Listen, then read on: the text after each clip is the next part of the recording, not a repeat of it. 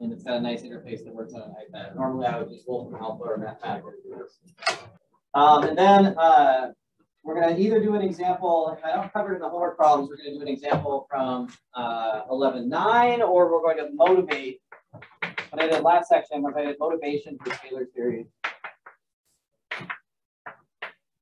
So it's not really 10.10 yet, but linking off the ideas we talk about when I do the demo, I'm going to tell you like what a Taylor series is. You've seen it before, why we do it the way we do it. Okay, so the first thing we should talk about is, are there questions on the homework that I can answer? And if there aren't, I have kind of a meaty one that I can do for you. But I would be happy to start with your exercise. Yep. Oh, this isn't homework, but for the quiz tomorrow, does it count? No, not yet, because I still have 10 students out across my classes.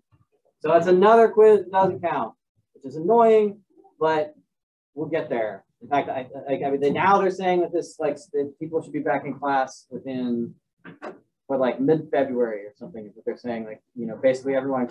Basically everyone on campus will have either had it or been exposed to it. So, I expect classroom attendance to pick back up again, in which case we'll switch back over to graded quizzes. Unless the reaction to graded quizzes is so overwhelmingly negative that I choose not to do it. But I think you get some beneficial feedback if I do. So. Okay. So, homework questions. Yes. Question 5. Okay. Was function m over x squared 2x. 10 over x squared minus 2x minus 4. That's kind of a dog.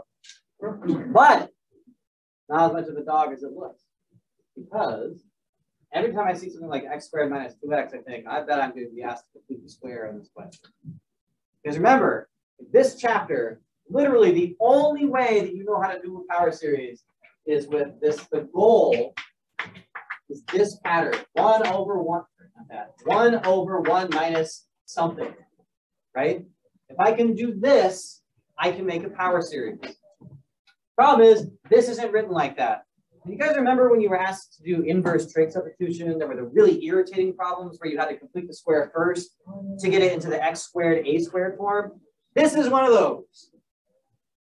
So what you do is you write 10 over x squared minus 2x minus 24, and then you leverage your massive experience with completing the square problems to realize that obviously what you should do here is rewrite this as x squared minus 2x plus 1 minus 25.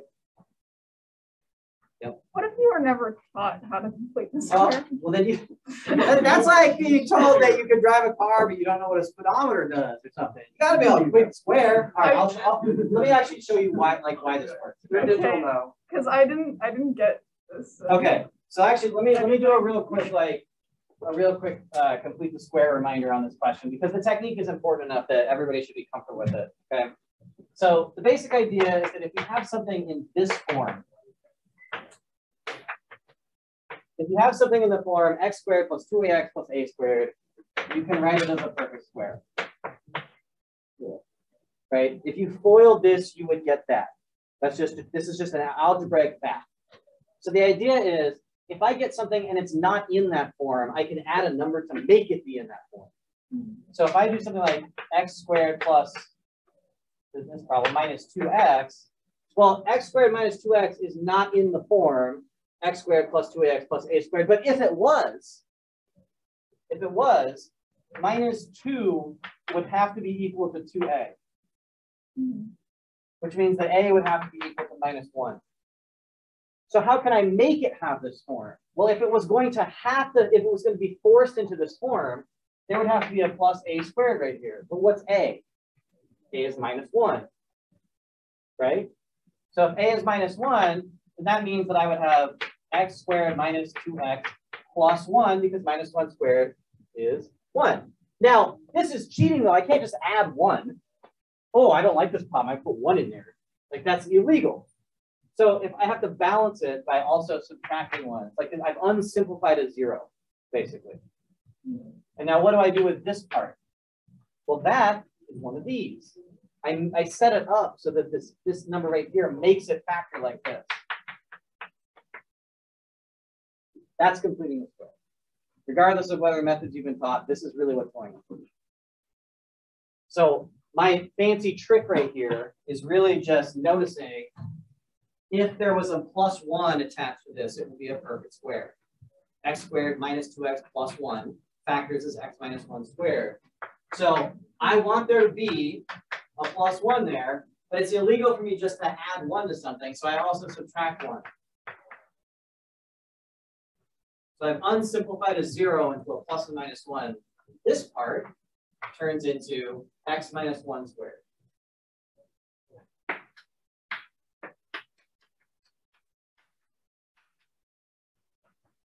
That's starting to look an awful lot like this. Way closer now, because now I've got something squared down there. I didn't have that before, but now I do, right? I don't have 2 x's, I've got a single x. So the next thing I'm going to do is I'm going to take out a minus 25, because I really need there to be a positive 1 down there. But currently there's a minus 25, right? So I'm trying to force this to be in that form. So what I'll do is I'm going to store the 10 over here, and I'm going to store a 25 out here. And what's left behind, so let's say a negative 25. And what's left behind when you do that? Well, there's a 1 on top. The minus 25, when you divide it by minus 25, turns into 1. And x minus 1 squared, when you divide it by 25, turns into, by negative 25, turns into minus x minus 1 squared over 25. Of course, I could do better, because that 25 really should be living inside this if I want to do this kind of, actually from here, I can just do it directly from here if I want. It's in the right form, right? Now it's 1 over 1 minus a thing. So this is a form I can use the power series on. Because 1 over 1 minus something. And what the geometric series formula tells me is that, okay, so now what do I got? 10 over x squared minus 2x minus 24 is equal to 10. Why am I writing 10 25ths? Whatever. Negative 2/5. 1 over 1 minus x minus 1 squared over 25. So what does this pattern say? It says anytime I've got something that looks like this, I can write it like this.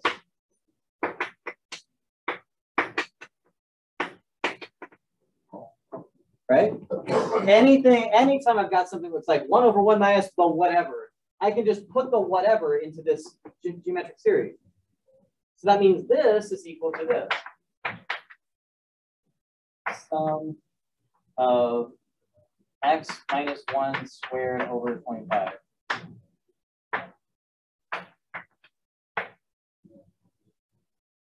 That make sense? So now you can do some manipulation to make this look slightly nicer, because there's a 2 here and an n out here. Really 25 is 5 squared.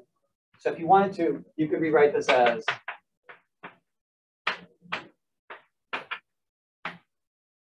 there's x minus 1 to the 2n. And then there's this 5 squared down here. Oh, 5 to the 2n.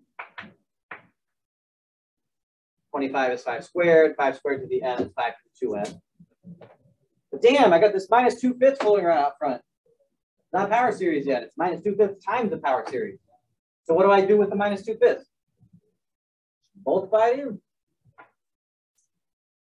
What is this 5 going to do that 5 to the 2n right there? Going to add 1 to it, right? These 5s are in the bottom. That 5's in the bottom. You got 2n 5s plus 1 more. Is 5 to the 2n plus 1. So this thing turns into the sum of n equals 0 to infinity. It's something like minus 2 times x minus 1 to the 2n over 5 to the 2n plus 1. And you only have one question left, which is, what's the radius of convergence? Right? This is the power series. Where does it converge? Well, what rule? Not okay. You can use the ratio test on it. It's always legal to use the ratio test on a power series, but we can be slightly better than that this time because I know what the radius of convergence of this series was. Whatever's inside the box has to satisfy that its absolute value is less than 1. What did we put in the box? We put in x minus 1 squared over 25, right? So I plug x minus 1 squared over 25 into this box. So I can solve this for x. I mean, what this says is that the absolute value of x minus 1 squared is less than 25, which is the same as saying that value of x minus 1 is less than 5. Center of the series is 1. Radius of convergence is 5. Make sense? When you're dealing with this geometric, plugging into the geometric series approach, whatever you plug in has to follow the rules of geometric series, and then it's just algebra.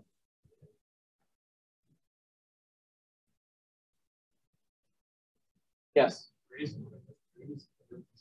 Yeah.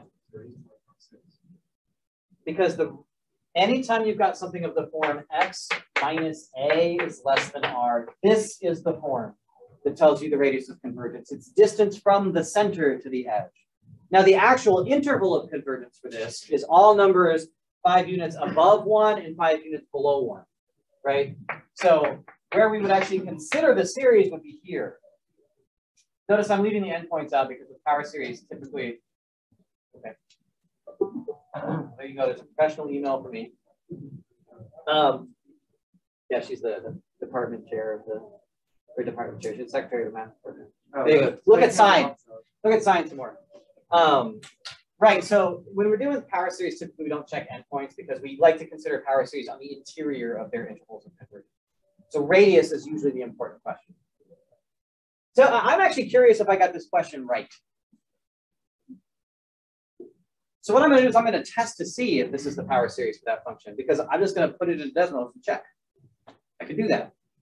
If the, and this is part of what I'm going to do to show you what a power series is, what it's for. Like this function right here, if that showed up in an application, I left the physicists out last class. Let me include the physicists this time. If that showed up in a math problem, or a physics problem, or an engineering problem, or a modeling problem, or a science problem, or a computer science problem, I think I got everybody. Insert your own adjective in the engineer if I missed it. You wouldn't want to work with this function. It's a rational function. It has asymptotes. It sucks to work with. Its derivatives are going to be, you have to use the quotient rule. God help you if you have to use the quotient rule. Oh. 3 derivatives of this is going to be a nightmare, right?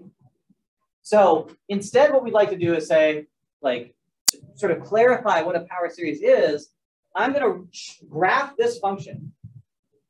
And then I'm going to graph a couple of terms of this polynomial, and I'm going to see if they match. The degree to which they match. Because this is supposed to be an approximation for this. This power series is supposed to be this function. The whole reason we do this.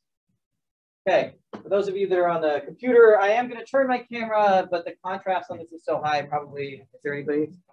There's one person. I apologize. I'm going to put the demo up on the Canvas page if you can't see this, all right? So probably you just see a brightly glowing screen, but maybe you could see the sign function. I don't know. All right, so let's actually see what we're going to do here.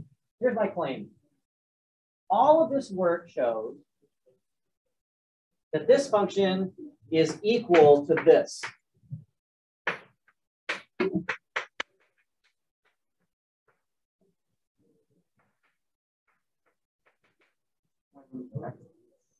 When x is in that interval right there, from -4 to 6.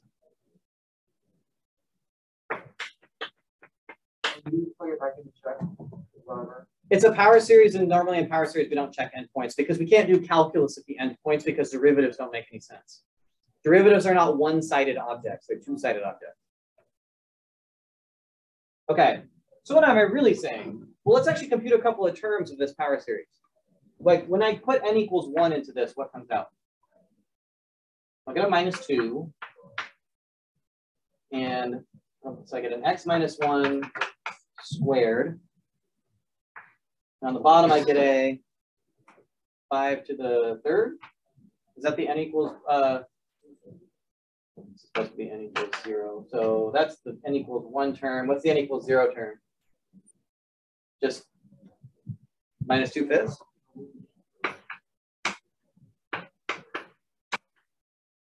This is n equals 0.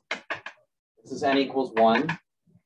Please correct me if I'm wrong here, because if I'm wrong and I plug this in, I'm going to look like a moron when I graph these things and they're not equal to each other.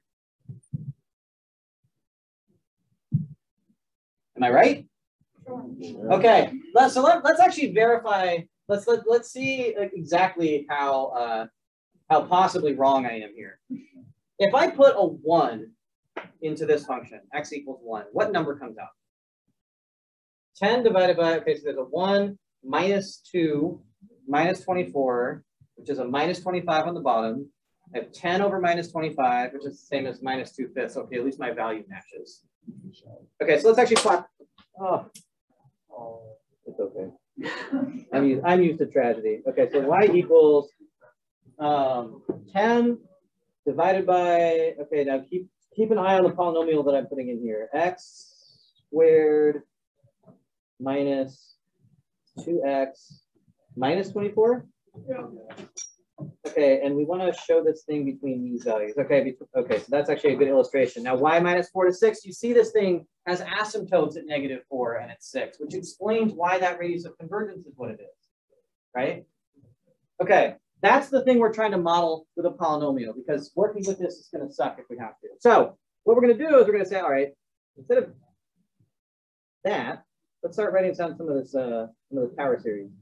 Minus 2/5. Oh, sweet. Okay, at least. Okay, first question. Where is the series centered?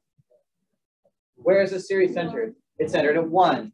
So our approximation is going to be located right there. That's the anchor point for what we're doing. Right? Let's add the next term. All right, so we're going to add. Actually, does anybody have an idea why there's only even terms here from the graph? Why are we only going to get squared and 4th and 6th and 8th? Yeah? An odd power would do the, my math, whatever, it would be one. I'm waiting for somebody to do the dance like Egyptian. Yeah, no, because the function is even, right? It's symmetric around this axis right here, which means it's sort of even like around the axis of symmetry, x is equal to 1, which is why we expect only to see even powers. Okay, what was the next term? Oh my God. Minus 2. Minus 2 divided by, all right, 5 to the 3rd is 125. And then we multiply that by x minus 1 squared. Don't need that. X minus 1 squared. Okay. So adding another term now. Notice, our approximation was pretty okay at the beginning, but now what we've done is we've got something that's starting to approximate the way that this thing is curving, right? Adding polynomial terms says its curvature. In fact, if you think of in terms of derivatives, what's going on here is this is a polynomial whose value matches, whose tangent matches, because this has no slope at 1, and whose concavity matches, right? Second derivative matching means that concavity matches, right? The increasing or decreasing sort of concave up, concave down stuff. And the more terms you add in, the more this is going to force these derivatives to match. The more closely this polynomial will approximate this function. Actually, so let's go one more here. So if we add another term, we get minus 2 x minus 1 to the 4th divided by 5 to the 5th. Okay. Minus 2 divided by 5 to the 5th times x minus 1 to the 4th. So the more terms we add, the more sharply this thing starts to bend down past the function. Yep. That's kind of representing like the center of the conversion. So the complex numbers come out on the z-axis then? Yeah, so it's actually impossible to memorize, to visualize what's going on with complex numbers, because a complex function is 2-dimensional inputs and 2-dimensional outputs. So it's actually a 4-dimensional object, and 4-dimensional objects are really hard to visualize what's happening. Okay, but yeah, I mean, the same sort of thing is happening where you're getting things that are curving more and more so that they match whatever the curved object is. So now, if you look at this and somebody said to you, where is your approximation, this terrible function, it's not even that bad, but it's pretty, whatever. Okay, so you wouldn't want to work with this. If you're a working scientist, you're trying to model quickly, and you've got hundreds of thousands of data points in a computer, or you're a physicist and you're trying to understand the basic behavior of a system, or you're a mathematician and you're working, we don't care about what happens for very like small values of, deviations of x or high powers. Somebody could say to you, all right, use this 5th degree polynomial instead. Where is my approximation good? I mean, the motivation for this is a 4th order polynomial is about the easiest object that exists for doing calculus on. You could integrate this, you could differentiate it. You've got approximations for all of these values in here that you can compute without ever having to divide. Computers hate division, okay? Engineers hate thinking of systems as being built out of things like this. They prefer to think of what polynomial behavior. Scientists, mathematicians of all kinds, like to think about what is the polynomial behavior of a function or a solution. And as long as I stay basically within the range from -2 up to 4, I don't ever need to think about this function at all. I can just use this one. And why would I use that if I could use this? That's the point of power series. Power series give you a way of replacing things that are hard to work with computationally with things that are easy to work with computationally. So when I look at this, I think to myself, okay, well, locally, this looks like a function that's like a parabola or a 4th degree function. And it's, there's a really powerful theorem we'll learn in the next section about that tells you when your approximation is good. This one is good basically, I mean, that's a big range, right? As long as you stay away from the asymptotes, this approximation is awesome. So I'm going to show you one more. And this is not a series that you've learned yet. So I'm going to write it down and assert that the power series is true. But then I'm going to show you that it's true by showing you what a plot looks like. Yep. Is the power series not match up well? Okay. So it will always match well. It will always match well at a point like this. But you can imagine, because really what the game we're playing here, this is the last thing I'm going to show you today, is that really what's happening here is we're matching derivatives. We're saying what polynomial matches its derivatives at all levels to that function.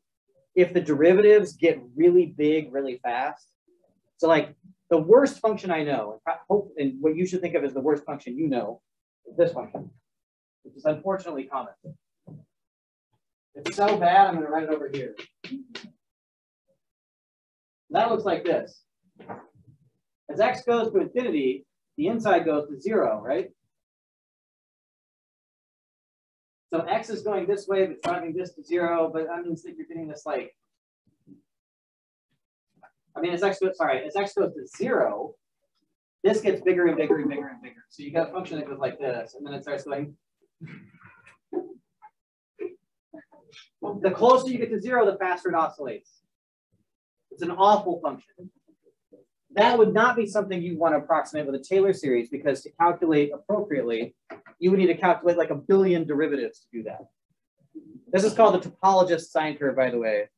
It's funny too, because high school teachers like to give that function in class and have students graph it, and then you zoom in and it's the same function, and students just sit there and keep zooming and can't figure out why nothing is happening. Because no matter how closely you zoom, it doesn't change. It's a self-replicating like fractal curve. I wouldn't do that to you. Anyway, okay, so I'm actually gonna do the sine graph for you and show you what the Taylor series is. Or not Taylor series. You don't know Taylor series yet. You don't know what a Taylor series is. Then I didn't say that. Okay, so I'm going to assert y equals sine of x is also equal to x minus x to the third over 3 factorial plus x to the fifth over 5 factorial minus x to the 7th over 7 factorial. Without justification, I'm just going to assert that. And now I'm going to try to use this to convince you that I've done the right thing here. Okay. So y is, and actually there's a reason I'm using sine here, because this is typically called the engineer's approximation. No engineer worth their salt ever works with sine, ever. In fact, what they teach you, by the time you're seniors, what they'll teach you is, oh, you're doing some problem and a sine, I don't know why I'm speaking in Canadian accent. Oh, you're doing some problem and a sine shows up. What do? Get rid of the sine, right? No, so there's no such thing as sine, it's just x. Yeah. Engineer's approximation, right? That is the engineer's approximation. Why do you say that? Well, if you plot this, you get Well, as long as you restrict your vision to right there, y equals x is a pretty good approximation for the sign of x, right? For a lot of values. So why do engineers and scientists and physicists and mathematicians just say, oh, there's no such thing as sine? Because up to about there, they basically are the same. For sufficiently small values of x. That's the usual cop out. Okay, so now, suppose instead you say, okay, that's not good enough. I want to approximate sine with some values out here. So somebody comes along and says, without justification, oh, well, look, you can actually just add this on and you get an even better one. Oh, look, now I lied to you. Sine isn't actually secretly x. It's secretly just a cubic polynomial instead, right? There's no such thing as sine. There's just a cubic polynomial. Now, even at this point right here, many scientists and mathematicians, will refute even, would say, you know what? It's pretty close to pi over 2 right there, minus pi over 2. So what we could do is we could just take this approximation right here and then just slide it around where I need it. And I never have to ever calculate sine ever. I just calculate this third degree polynomial. Right? This is literally what people, I'm not bullshitting you. This is what happens, right? Nobody does anything with sine. Oh, it's not, the approximation is no good because look, there's this deviation right there. It's how fine. I guess if you really insist, I can add a fifth order to it. Right? So okay, what's 5 factorial? 4 times 120? No, 4, yeah, 5 factorial. 4 factorial is 6 times 4, which is 5 times 4 is 20, 16, it's 120. It's 120. Oh, it's perfect. Just ignore this. And it's off. So there's no such thing as sine. It's a 5th degree polynomial. So why do people use power series? Because I can just pretend sine doesn't exist. There's no such thing as sine. There's just this wonderful 5th degree polynomial, and if I need to do anything with it, I can say, well, I can translate that thing and flip it upside down if I need to. Because sine is self-replicating, right? So if I want to approximate out here, just say, oh, well, just slide it over and flip it upside down, right? You got it. There's all kinds of transformations you can use to make this approximation work everywhere. So the point of power series is to get rid of that, which is a computational nightmare. If somebody wrote that down in front of you and said, what's the sine of 1? Right? I mean, what's the sine of 1? I have no idea what the sine of 1 is. Oh, wait.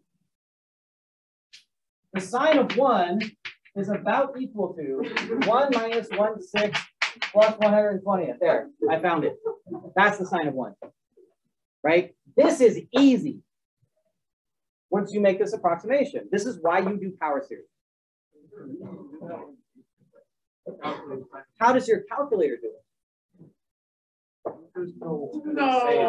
This is what's going on. No. This is what is going on in the background. Your calculator, and any computational method you use for calculating sine, is decomposing the sine into a power series of as many terms as it needs to be accurate, which you can calculate, computing a number by evaluating a polynomial, and then pretending it's doing something on the unit circle.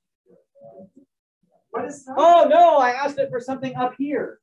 Oh well, I'm going to compute that number, and I'm going to translate it by pi minus that number or whatever, and I'll get that back. Like this, there's no secret unit circle going on in the background.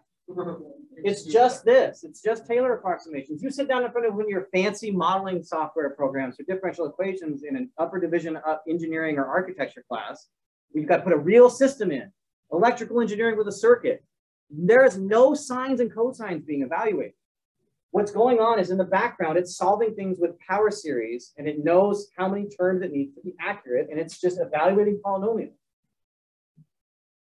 There's not a little, gnome inside, the sine gnome that knows what the sine of 1 is. Yep.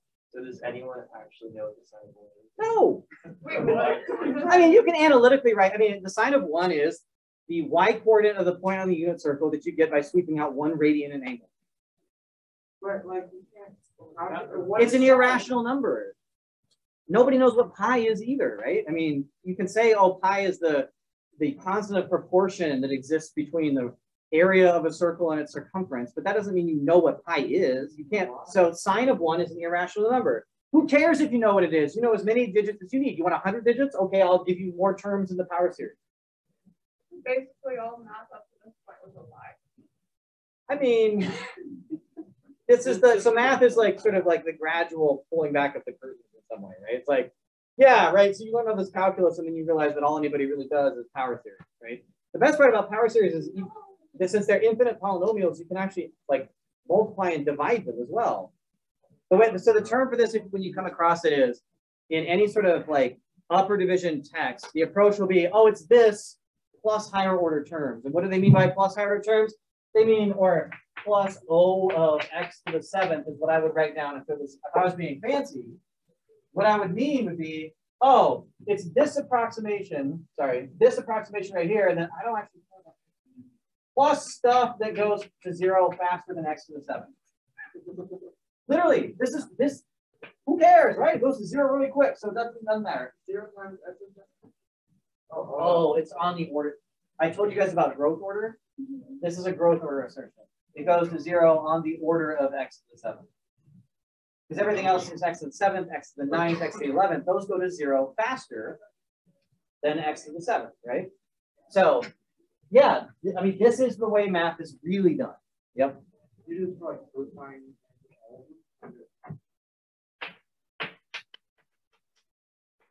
1 minus x squared over 2 plus x to the 4th over 4 factorial minus x to the 6th over 6 factorial, so on. Tangent has 1. E to the x. Okay, 1 plus x over 1 plus x squared over 2 factorial plus x to the 3rd over 3 factorial. As long as there's no asymptotes, yeah. I mean, really, so at the bottom, so like, I'm going to put a condition on this that we're going to talk about when we get into the Taylor polynomial, which is everything is a power series as long as it has derivatives that exist. If you can't differentiate somebody, there can't be a power series, because really what's going on here is I've come up with a polynomial that matches in value and in tangent line and in concavity and in third derivative, which some people call dirt for some reason. Derivative of acceleration. Yeah, right. That's the sort of physics thing. But yeah, so like that's really so. But to do that, in order to make that matching happen, you need the derivatives to exist. So if the derivatives don't exist, then it all falls apart. But who in their right mind works with functions without derivatives? Yep. I don't understand. They define sine based on the characteristics of the sine. Oh no, really secretly? Okay, so okay. So look, no. So there's a certain fiction that takes place in math classrooms, right? The fiction in math classrooms is we present you information in a way that pedagogically makes the most sense. We don't actually tell you how it was developed historically, because we're reading books, the guy has to choose an order to write things in. So you learn sine. The reason that you learn sine as, so I give you the idea right now that secretly sines are just power series. That was discovered. Sine was a thing that existed because navigators, like, you know, way before there were like any idea of power series, navigators had all kinds of trig functions for doing like astral navigation when they were sailing, right? And sine comes from that. It really does start from the idea of like ratios of triangles. How can they do with sine and sine is power series and nobody knows how to set it down? Oh, they had giant numerical tables. But where do they get the table? So a sine and a cosine at the core are just ratios of angles, right? So the function came from looking at the relationship between angles of a triangle. And then it turns out when you graph that, the function that you get out by graphing that, the numerical function, turns out to be determined by a power series. Okay. So this is the reason that science, so one of the reasons that you should think, why did science suddenly explode in the 17 and 1800s in terms of what sort of problems it could solve, is because methods like this started to be invented, where guys that were working without computers started to get the ability to compute solutions to things, because you could do this by hand. This is not something you could do by hand if you just got some arbitrary X. You wouldn't be able to do that unless somebody had exhaustively calculated out, you know, using like mechanical tools, the values of these functions. But yeah, a long time ago, sine of X is equal to X is one of the most ancient sort of cop-out estimates that exist, right? So. Okay. So now, hopefully that I've convinced you that power series are useful. They are. Now I want to come up with what I want to do is I want to motivate like the next section, which is like, okay, what do we know right now and what are we missing? Because we're missing something. And what we're missing is we have a really limited set of functions. I mean, how did I do that? How did I write that down? How do I know this is true? I mean, I sort of proved it to you with the graph. It's not really a proof, right? I just wrote something down and told you it was true. So the idea that this comes from is actually really easy to understand. Taylor series before, you could have had a really good teacher, right? But the typical presentation of Taylor series that most people see the first time doesn't really explain what's going on, especially if you saw it in high school, where the point is to have you pass an AP test. Not really understand where these formulas come from. So what can we do right now? Do we know power series replace functions, right? In the sense that they provide hopefully good approximations.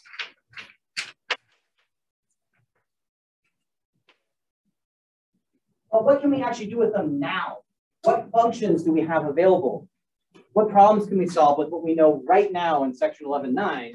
And the answer is, well, if it looks like this, I can use this formula. So geometric series-like objects are things I can work with, right? Yep. What else do we have right now?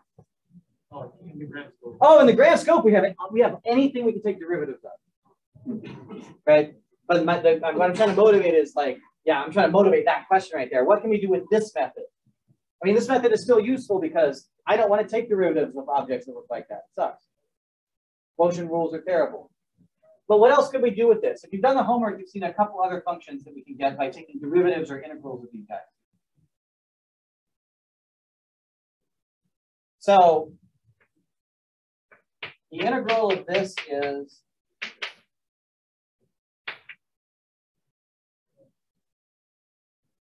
I shouldn't just hear a couple of people whispering it. Everybody should know this one. Arctangent. If you're going to be wrong with confidence. Right. So I can deal with arctangent type objects with this method because if I had a power series for this, I could just integrate it to get that, right? So arctangent type functions can be dealt with this method. There's another one that came up all over the homework. Yes. Uh-huh. The homework that clearly everybody has worked on. Yes. Yeah.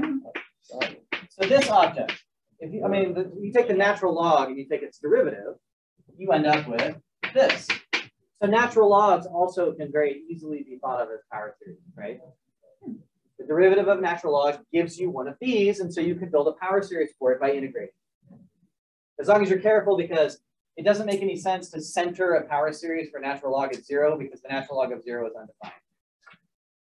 Right? But again, the same move applies because you can take a derivative and get here, you can take an integral and go backwards, right? So arctangents and natural logs and things that look like 1 over 1 minus x to the n. First problem is kind of running out of functions, right? I mean, that's it. Science would be pretty sad if the most complicated functions you could deal with were arctangent and log. Right? Not a lot of math to do there. So the question is, how did I come up with it? Like, what about all the other functions? What about everything else? What about general functions? And so you can think this method is almost backwards. We're starting with a thing we know and we're looking for series we can make with it. But I really want a method where I give you a function and you build the power series for me instead, right? So suppose that I had a sine graph. Actually, you know what? We talked about sine already. Oh, fine, whatever. Fine. Okay, we have a sine graph, right? Well, this is y equals sine x. But what I want is f of x, which is a polynomial that matches sine of x. And when we choose a center for a power series, what we're saying is I want it to match the sine of x at a particular point.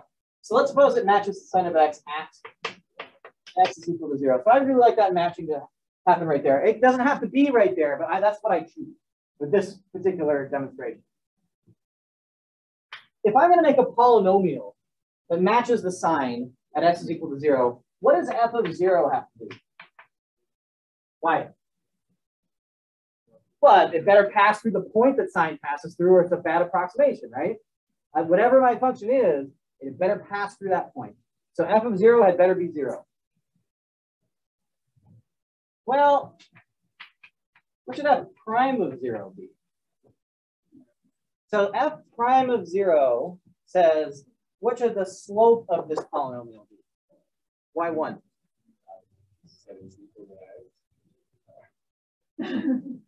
You're using the technique of the math classroom to back solve for the answer, time-honored technique.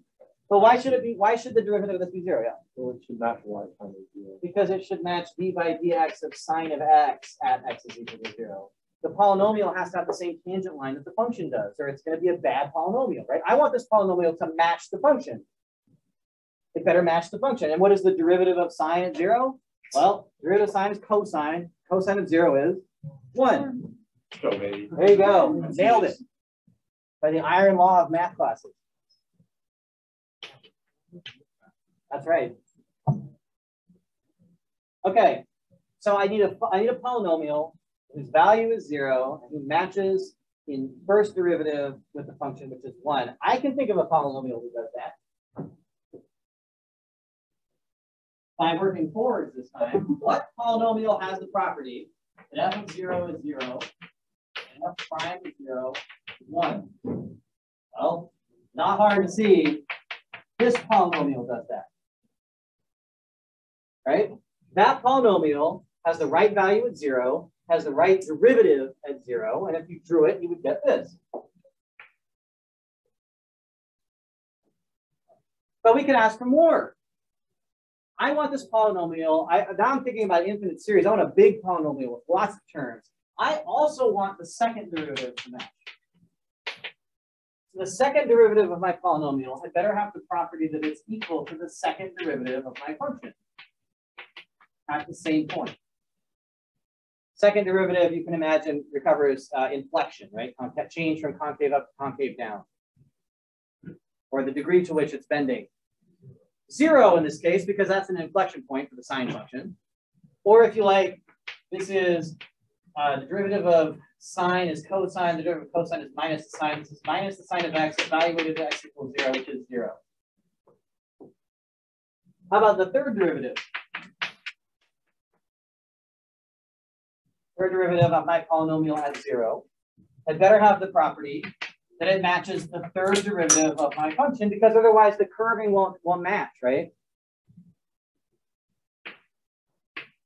Okay, so third derivative of sine, so that's like sine, cosine, minus cosine evaluated at 0, which is minus 1. Okay, what polynomial has those properties? Well, f of x has got to be x, because that does this one and this one.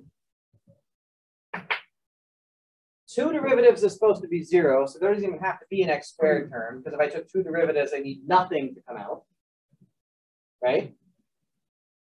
Three derivatives, something is supposed to be there. So there better be an x to the third right here, and some number has to be attached to it, so that when I take three derivatives of this function and plug in 0, -1 comes out.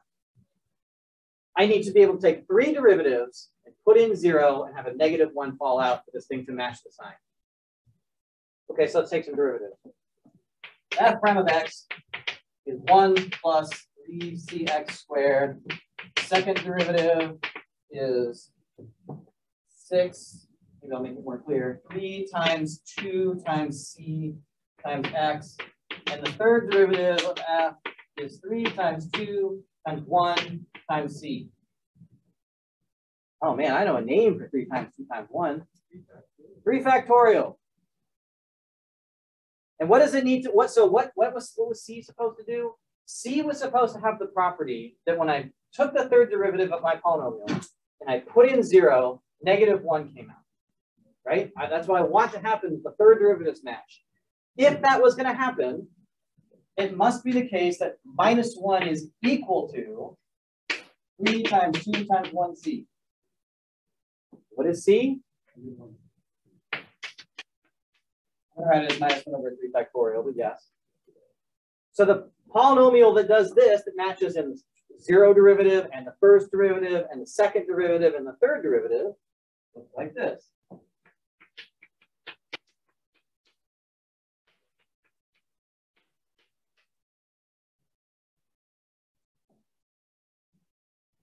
Because the c value that has to be stuck right here, so the derivative matches, the third derivative matches, was -1/3 factorial. So this polynomial, the whole point of this is it matches, it has these properties. F of 0 is equal to sine of 0.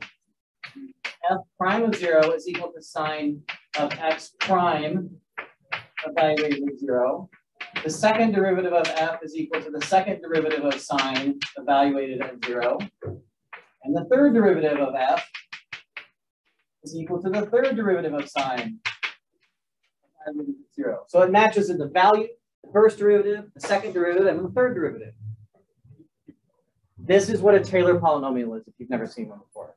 The formula for a Taylor polynomial is this construction for a general function. So that's what we're going to, for those of you who have seen it before, what we're going to talk about next time is how to take this idea and generalize it to any function instead of just the sine. But the reason I could write down for the sine that I knew that its series was x minus x to the third over 3 factorial is because it's just the polynomial that matches at value, first, second, and third derivatives. And the beauty of the Taylor series is that's enough to approximate not just at a single point, but the whole function. That's the weird thing. This matches at a single point, but you saw that graph, how quickly this polynomial looks like the sine. So matching at one point becomes enough to match not everywhere, but in a big set. That's the point of all this type of math really is. Once you have this method, you can basically build an approximating polynomial for any function that you can take a derivative of. Yep. Why 3 or you can't keep, because it's just exhausting to keep going. Okay, but it's the idea. So generally, where we're going to go with this is that you have to account for the fact that you took the powers down. That's where this factorial comes from. And that the coefficient of the nth term should be the nth derivative of f evaluated in the series center divided by the number of derivatives you took. This is a thing that should seem familiar to you if you've seen Taylor series before. And if you haven't, I will explain it when we talk about Taylor series. But this is the nth coefficient of the polynomial that matches a function to any number of derivatives you want. Okay. All right, I'll let you go. Thanks for your attention. I'll see you tomorrow. This, of course, is not covered on tomorrow. 11, 8, and 11, 9.